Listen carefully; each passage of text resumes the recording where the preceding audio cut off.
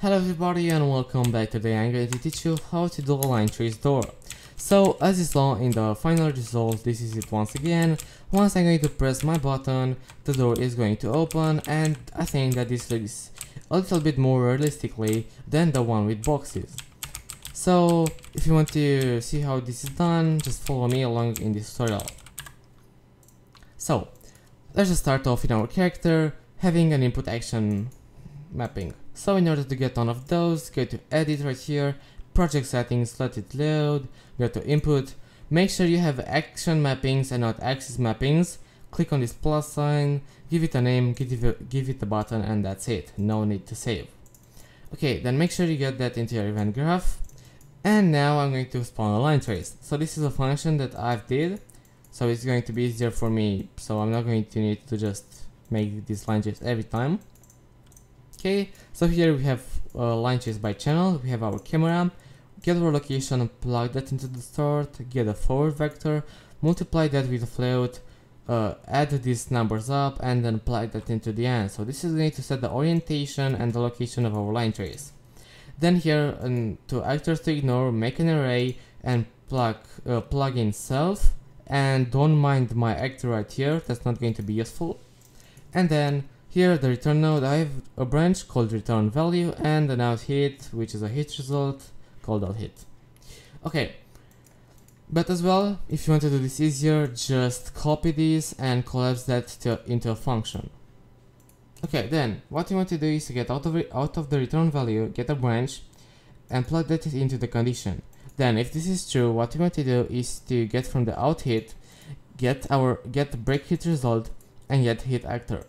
And then what you want to do is to cast to our Linetrace door. So this is how my blueprint is called, so just create one for now and leave it like that. Then here we are going to have a custom event, so go once again into your door and just create custom, actually no, it's just add custom event, just create it, give it a name and get it in here. Okay, so now let's set up our custom event. So what we want to have here is a do once. So the reason why we are going to use this is that so we cannot spam this, because if we would not have this, we could just spam it and it would look bad. Okay, as you can see, this might get blocked here. Yeah, so this is why we are using do once. Make sure that we are not getting any bugs.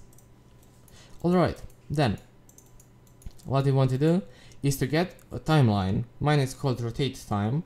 So what it's going to do is going to basically, it's like the event tick. So why we are using this timeline is because we have this node here, rotation interpolate 2, which is going to perpetually rotate an object around an axis. So as you can see here at my door, the z-axis is around this corner right here, so it's basically like the rotation axis of the door. So this way I'm going to rotate it 90 degrees on the z-axis, and what you need to do is to get the current world rotation and get the word delta seconds. This is as well if you're going to get event tick and you're going to store the delta seconds into a variable, but this is going to be better for the frame rate and you're not going to need to use a variable for nothing. Okay, and then we need to set the world location of the static mesh. And now let me show you the timeline. And actually, no, we are using the timeline because you need to update the world rotation every frame.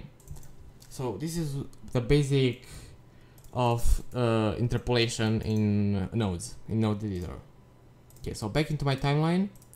Here what I have are two keyframes that are being played over two seconds, one at the time 0 and one at the time 2, with both having the value 2.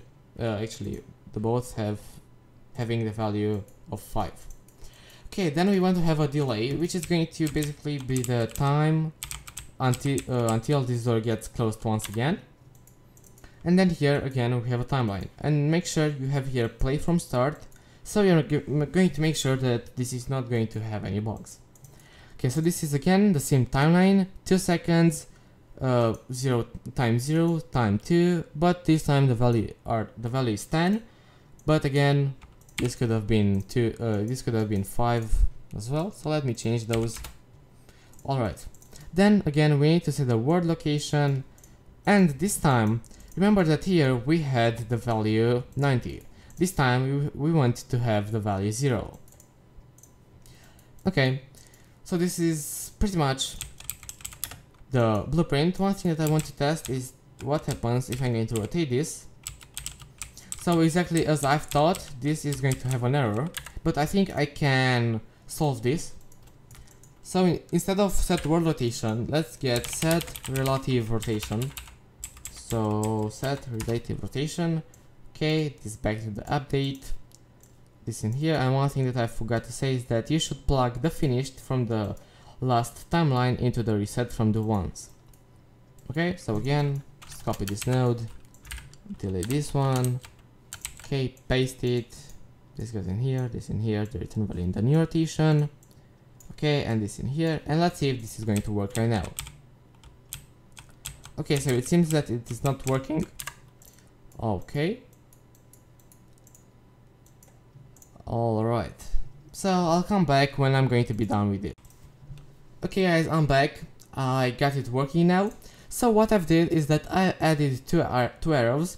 One that has 90 degrees on the z-axis and one that has no rotation at all. And instead of having a value right here on the target, I got the first arrow and the word rotation and applied it into the target, the first one, and then I got the second arrow which had no rotation at all and then plugged that into the target. And now as you can see, this is working just fine. Looking pretty good. The only one thing that I don't know if it's working, if I'm going to rotate this upwards, so let's test it out. So it is going to work, but it is going to look weird right there. But usually doors are used so they are staying like this, not upwards. So guys, thanks for watching. This was pretty much all for this tutorial. I hope as always that you liked this video and that you enjoyed it. And I hope that you learned something new from this tutorial, and if you did, don't forget to subscribe to my channel. It means a lot to me. And guys, until next time, goodbye.